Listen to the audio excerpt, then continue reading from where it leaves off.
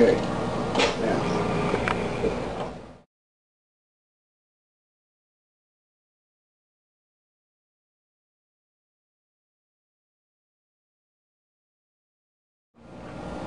Those are the alarm set there. High pressure Okay. alarm. Thank you very much. Okay. We have a low pressure alarm and a high pressure alarm. A low pressure alarm means that if it becomes disconnected, this needle will not move that high. For instance, watch what happens. He pops off. But let's say one of the tubers came off, right? The machine start alarming. And let's say low pressure alarm. But once it's restored, okay. Now, this alarm, you have a latch alarm.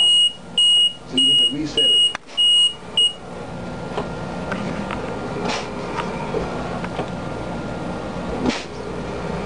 The other alarm, okay, let me show you that. Up top here, you got low pressure and high pressure. I said the low pressure at 10. You know, you'll know this for a fact. You ever been in a hospital where the people's like 5, and they got the, let's say people's 6 to 5, and they got the low pressure alarm at 4? It would never low pressure because it's always going to go to 4 because of the peak. Unless, of course, you know, it's all connected. It's connected all together. But I like to leave the low pressure higher than the peak. Okay, so the low pressure is at 10. So if this needle doesn't go past 10, it's all along low pressure. I set the high pressure, I got it at 75. I think. Here it's at 60. Here's at 60. Okay, we can set it to 60 then.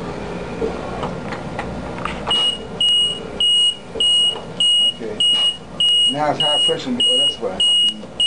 His lungs is not this stiff. Okay. Because it's going to high pressure, every time you get to 60, it's all on. So you still got a high pressure, that's part of why you still quicker.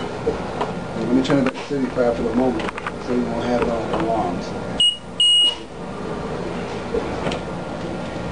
So we're going to turn this to 60 when he's on it, okay?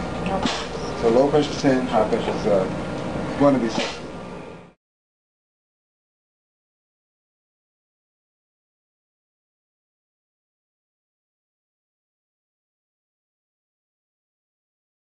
Now, as far as connections, okay.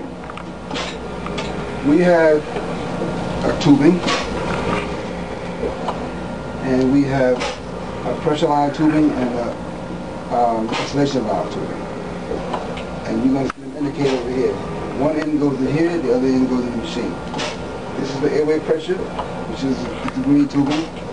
And when a new tubing comes, it has a fat end, it won't fit on there, so you have to cut it with a scissor and then place that on. So that's the exhalation valve tubing. It's here. Now how that works, when air comes out of the machine, air also comes out of this little exhalation valve. It pushes out on this exhalation valve. When it pushes that, it blocks the air from escaping, so all the air goes to him. Simple. It took me a long time in respiratory school, wasn't it? Wait a minute, back to the story. Now, we got one tubing that's going into here. It's going into the exhale. Sorry, I'm going to go backwards. Let's say the patient didn't have humidification. This tubing will go straight into the machine. Okay? And this will go straight to the patient. But because the patient is straight, he's bypassed his own humidification, his own heat. You know. So we have to simulate that with a, it's called a heated humidifier. So what happens is, on the bottom of this here, is like a hot water plate. And that's connected to this electrical cord, connected to the wall. And on the side here is a switch that you push this here, and this green light will come on here, which indicates that it's heated. Now, in the front you got a thermostat. You got 1 to 9. Now, I think you wanted it very hot, right? So we got it up to like 7 to 8. 8. Okay. Now, so the air is going to come out the machine. We'll go through this bacterial filter. This bacterial filter is by the manufacturers, there are, you know, rules that say, well, every month take them out for a water. But every week, you look at them, they're dirty, you just throw them out and replace it. And then this attachment here is a special light adapter, which we attach to an oxygen concentrator or oxygen source. Here would be piped in oxygen, and the home would be a concentrator which you plug in the wall. Okay. And this tubing goes from here to this jar. It's called a humidifier jar. At the other end of the humidifier jar is a tubing that goes to the patient. So by theory, the air gets filtered through here, receives the oxygen, goes into this humidified chamber, gets humidified, gets heated up, and it comes to the patient moist and warm. And you're going to get some condensation, you know, like rain out. Okay, that usually occurs because the temperature inside the tubing is moist and warm, and outside is cold. So when cold hits hot, that's what happens. When cold hits hot, you get a rain out, you get precipitation. So we have a water trap here, which entraps some of that water humidification. So we just hit like this here, and we can squeeze it and drain it in here, and then we empty it out at the time. That's to prevent the water from it makes the patient feel very uncomfortable. And if these exhalation valves get wet, they will get stuck, and it won't, you know, do its purpose, and he'll be losing air. Okay. So